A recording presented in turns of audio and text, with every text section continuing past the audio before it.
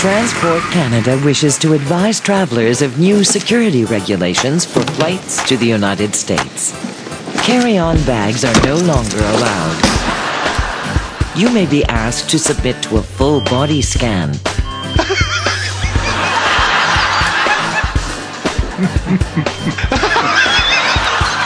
Security agents, at their discretion, may hose you down. You may be asked to complete 4 sides of a Rubik's Cube. 5 if you're flying to Nigeria. Failure to comply could lead to a full strip search.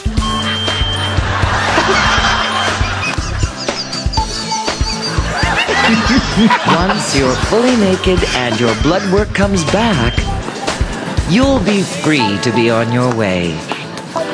Please arrive 3 days prior to your flight. Transport Canada, a division of the U.S. Department of Homeland Security.